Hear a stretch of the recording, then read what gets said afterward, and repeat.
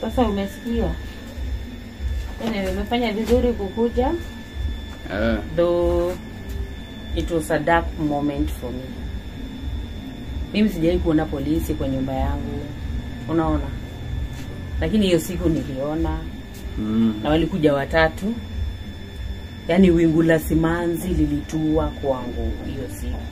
Walikuja kitu saa ngapi hivi? Walikuja saa 3 za usiku. Kukuja wakauliza hapa ndio kwa mama Boni. Nikasema So wakasema wanataka Boni. Na Boni alikuwa? Na wakasema bado hapa ndio kwa kina Bruce. Akasema Lakini sasa wakasema Bruce ni mgani? Wakasema ni huyu. Walikuwa watatu, walikuwa Bruce na vijana wengine wawili, marafiki zake walikuwa wanasoma nao. Sababu walimaliza last year but one. So au marafiki wakapatwa na maskari watatu, wana bunduki, you know. Yaani kitu yani wakatuanisha huku kwote, wakasema hapa kuna bangi au vijana, you know, wako 19 right now. Sasa si unajua tu hiyo age venye wanakuanga, wanataka ku experience everything, you know. Na kwa mzazi ujui kama ana experience ama ha experience.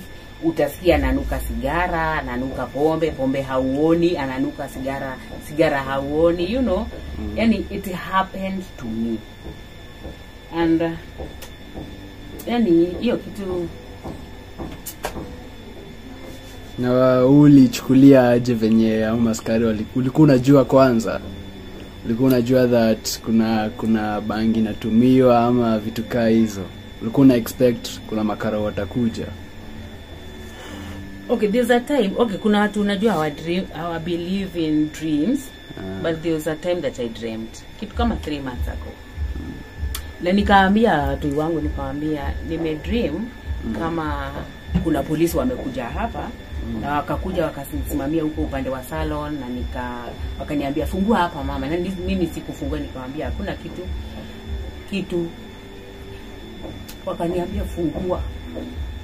So mimi sikufungua.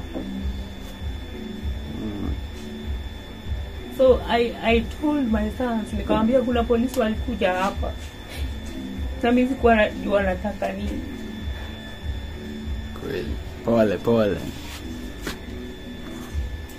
So walikuja hapa wakatuonyesha kila kitu hivyo. Hii bag walikuwa sema toa huko juu kwa sababu ilikuwa imeanua juu.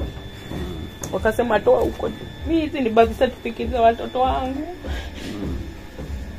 Hii ni bag yangu. Hii walikuwa nafikiria hata ni gani. Walikuwa nafikiria ni bunduki? Walikuwa nafikiria ni bunduki. Hizi ni vitu zangu za kushoot. Wakaniuliza, "Unafanya nini wewe mama?"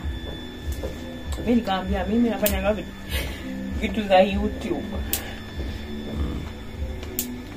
Wakatuanisha hizi nguo zote wakatupa chini. Wakatoa huko kama drawers, you know. And it was just a disappointing moment. Wakatuanisha huko ndani wakasema huku kuna bangi, huku tuwezi kosa bangi. Sasa venye walikuwa wanasema kuna bangi, exactly walipata hiyo bangi yenye walikuwa wanatafuta? Okay, walinuswa mikono, wakaambua mikono zao zinanuka bangi. Mimi sikuwanusa, so mimi sijui. Siwezi kania mtoto, you know. Wakakuja huku wakatoanisha, kuna vitu walitupa huku. Vile walitupa. Sasa vitu kama hizi zilikuwa zinaonekana, you know. Wakasema hizi ni mbegu za bangi. Mimi nikasema mimi hata mbegu za bangi sijawahi kuziona, you know. Hivyo wakasema si ndio hizi. So sijui nitasema nini. Na wakaenda na watoto pia. Walikuwa wangapi total? Watoto walienda na mtoto wangu kwa sababu Boni hakukuwa. Wakaenda na Bruce na marafiki zake wawili. So hao askari walikuwa wanatafuta Boni na Bruce? Walikuwa wanatafuta. Wakasema ati walistate wanauza bangi, you know. na sasa mimi kwangu mimi sijaona ikiuzwa, labda wanaendanga huko wanauza. So kwangu siwezi sema niliona wanauza bangi, kwa sababu hata kuna pale walikuwa wanasema mama yenyu ako na dread, mama yenyu ako hapo nje kwa transformer, hiyo salon yake ameweka hapo, mama yenyu ako na salon.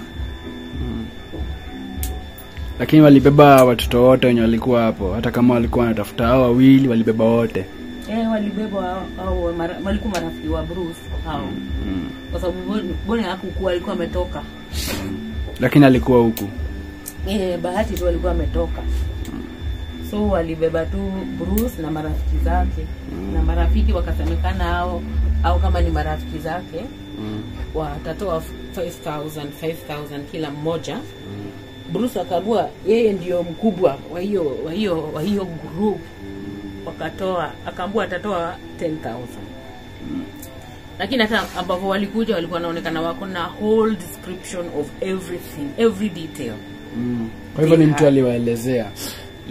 Alafu unajua uzuri wa mapolisi huwa tuseme tu wanasema ukweli, watakuambia ukweli.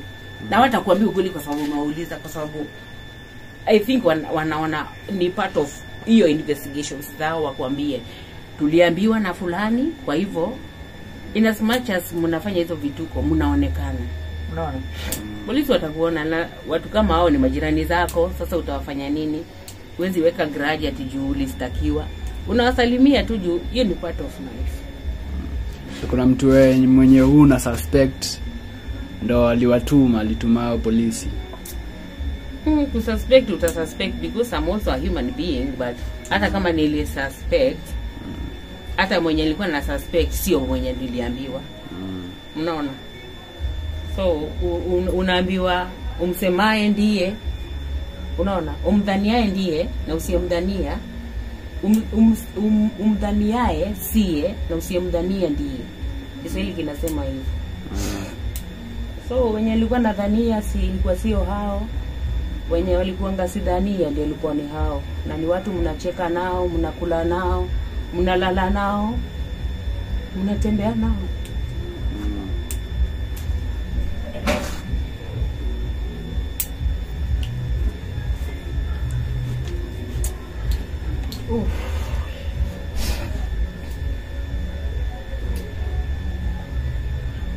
Sasa mtoto mwenyewe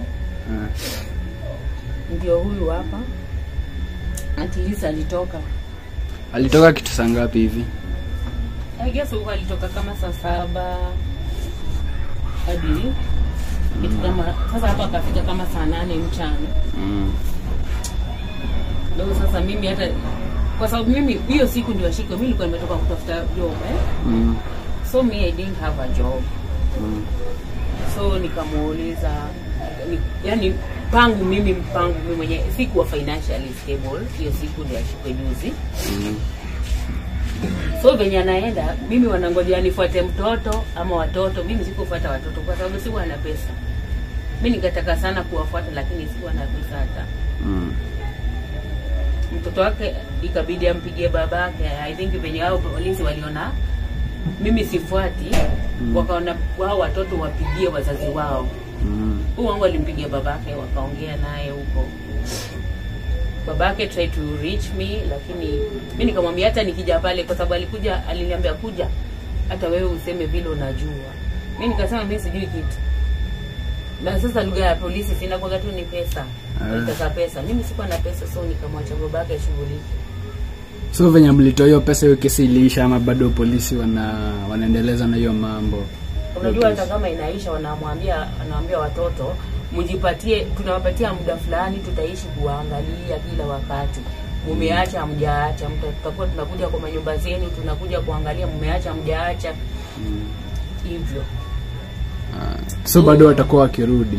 Watakuwa wakija.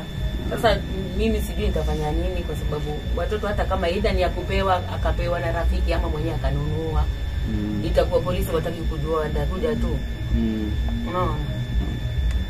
So kwa mzazi inaona mimi mzazi hatutokuwa na bahati kama mtoto ataendelea itakuwa tuko taabani sisi wote, tunashughulika, tunawatoa na pesa tena wanarudi tena, unajua. Sasa sijui lake ni lipi, kama atakuwa anaendelea ama nini. Sasa mlidiscuss aje vile alitokea? Si umuulize ni huyu. Kivipi?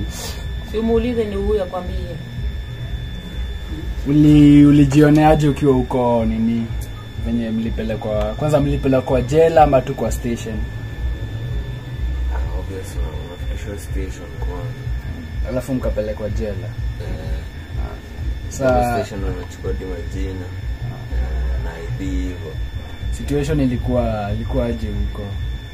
Ilikuwa kawaida tu venye unaweza enda kaa nyumbani ukae ama yuko unazaita nyumbani kweli? Kwani mlikaa kitu kama how many hours huko hivi? Siku mzima? Ndio tubebe kitu saa 3 hivi na nusu. Jua Mambanga ni wenye upita hapo usiku hapo kwa salon. Mambanga walikuwa na each and every detail wenye hata mnaongea na mkoro wangu. Ili kweli. Hata venye waliingia huko nikata walikuwa wanajua venye kunakaa. Kujua hivyo. Hadi majina. Lakini saa apart from playing na mtueria ndo kuna jibika na majina. Sauti, unaongea ndio. Sauti. Sasa nikuulize hiyo masaa kuna maneiba ama watu wengine wamama walisemaje ama hawakuwa hiyo jambo ikitokea?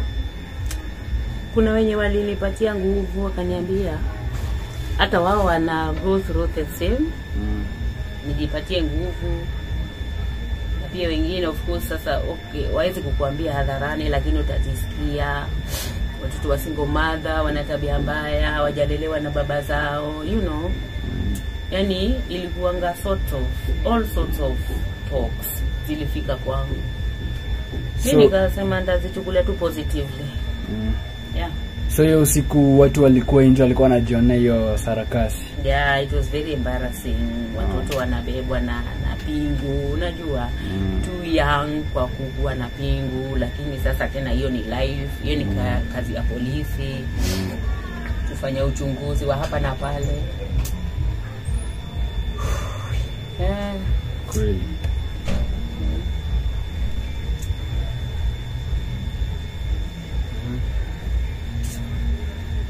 So pangu naweza sema yani mtoto kama anakuambia kitu unafaa ufanye uchunguzi wako mwenyewe na usije ukamtetea mtoto. Mtoto akikwambia mimi ninaona kazi ya wizi ni nzuri sana, nitakuwa mwizi hodari, wewe ti. Na uchukulie jambo hilo kwa maanani kwa sababu anaonyesha kuna kitu anakusudia. Maybe hajafanya lakini kuna kitu atakusudia atafanya. Na utaregret sana kama wewe ni mzazi, mtoto ataregret sana. Nitapea example moja ya mtoto wa rafiki yangu na sitosema ni nani kwa sababu ya mambo ya hapa na pale ya usalama. So huyu mtoto aliniambia na ni wa rafiki yangu tena wa dhati, akaniambia Mama Boni, mimi nikuulize, kukua lele ni vibaya? Mimi nikamwambia mimi sitakuambia ni vibaya ama ni vizuri, wewe mwenyewe utajua.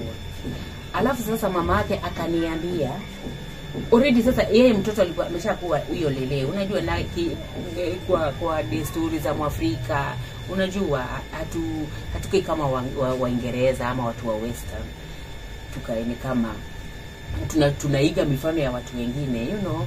So huyo mtoto akaniambia, huyo mama yake, mama ya mtoto akaniambia, na fulani watoto sijui wana nini. Nikamuuliza kuna nini?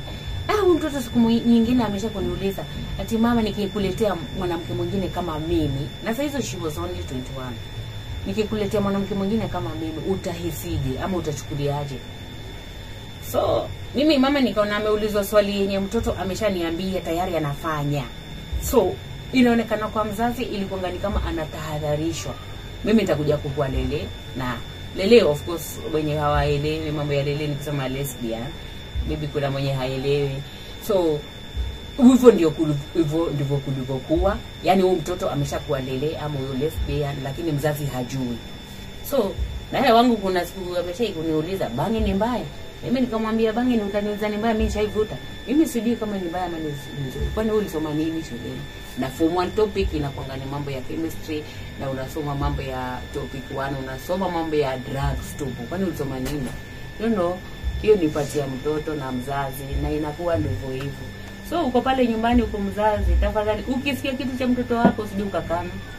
Juu kwa sababu kitakupata hapo, kitakuramba. Wanasema siku hizi kitakuramba. Yaani sina raha, sina nini, mimi nina karaha tu. Hata iwapo ni kama ni mwanzo wa mwaka, lakini mwanzo wa mwaka wangu umekuja na majaribu, masaibu. So, tangu nimuniombee tu, nijipatie nguvu, mtoto wangu wabadilike, marafiki zake wabadilike. Wengine hata labda walikuwa hapo hata wajui ni nini inaendelea, kwa sababu moja hata wanafanyanga kazi naye, wanaandika vitu. Kuna vitu ambavyo wanaviandika.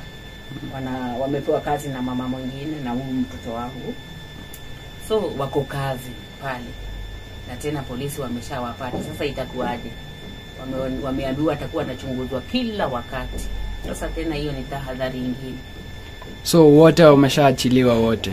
Wote wameshaachiliwa. Wengine waliachiliwa na 1500 kila mmoja. Haya, wangu wakaachiliwa na 10,000, so in total ilikuwa 20,000. Basi. Yeah.